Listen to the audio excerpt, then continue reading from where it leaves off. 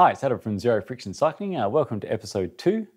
So today we're going to be talking just about the different lubricant types. So I'm starting my episodes right at the beginning really, and we're going to work our way through some really fun education. So lubricant types, most of you would have heard of wet lubes. So wet lubes make up probably the majority of lubricants on the market. You will have heard of dry lubes. So in dry lubes, there are two main types. There are your sort of older style traditional dry lubes, such as say a muck-off dry, a finish line dry. And then there's now the new generation dry lubes, which are more of what we call a chain coating type lubricant. So these are lubricants that's set to basically a true solid on your chain, really sort of trying to emulate immersive waxing in a bottle. We have immersive waxing as a lubricant type.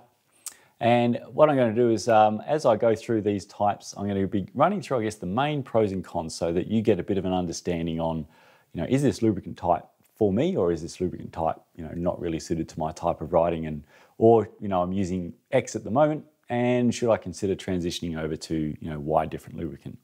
So I'm going to start with the traditional dry lubricants, because these are sort of, I guess, what I would call your older style lubricants. And really, most of them have proven to be pretty poor. So going back to the Friction Facts days, all the dry lubricants that were tested they were pretty much always in the highest friction bracket. And the reason being is that basically they are mostly a carrier with a little bit of lubricant inside them. The carrier evaporates off, so your chain looks nice and clean, but there's just so little lubricant that's actually going into your chain that really, unless you're putting sort of half a bottle on, for the every sort of short ride, really your chain wear rates are going to be very high. So they're kind of a lubricant where, I guess, beauty is only skin deep. So I haven't seen one yet. And I get to see a lot of customers' bikes come in, and I always check their chain wear, ask them, and we usually find out sort of around how many kilometers that they have done on that chain and marry up the sort of lubricant to the wear rate.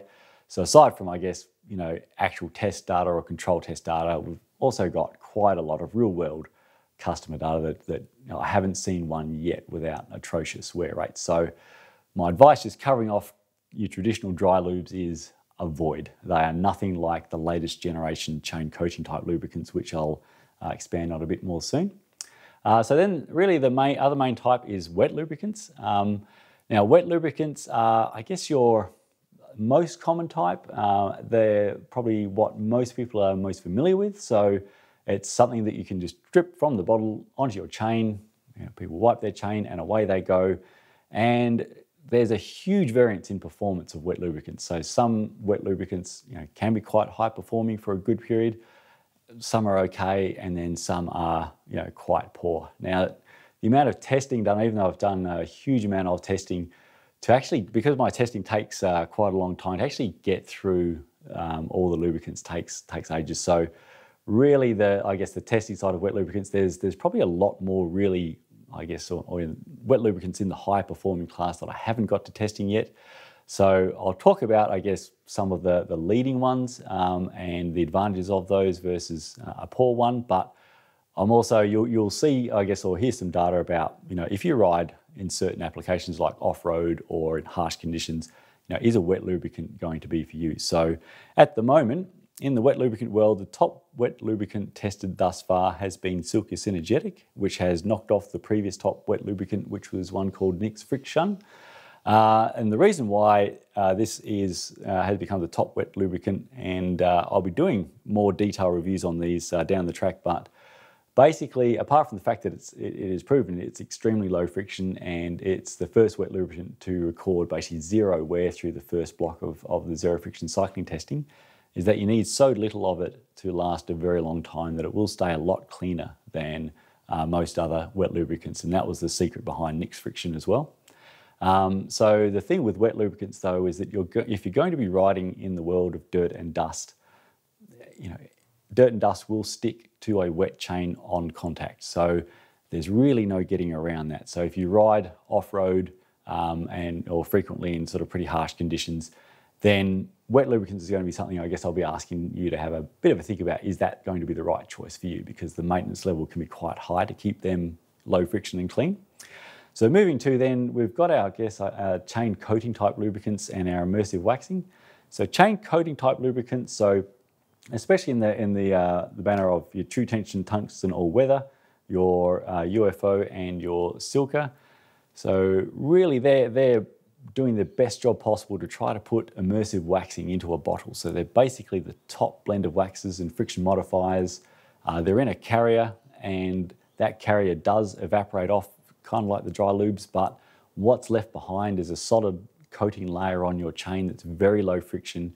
And because it's a solid coating, it's extremely contamination resistant. So it's, if you've got a solid lubricant on your chain, it's going to resist, dusts and particles and so on, obviously a lot better than, something wet where it's going to stick on contact. And so these lubricants have, tested and proven to be 1, very low friction, and 2, extremely low wear, and 3, they just remain super clean for very long, for very long periods. So they're, I guess, a top main lubricant choice. And then immersive waxing, I'm going to be expanding in a future video a lot more on immersive waxing because it's a bit of a deep topic, can be a little bit divisive, so it's going to be a fun one to cover properly.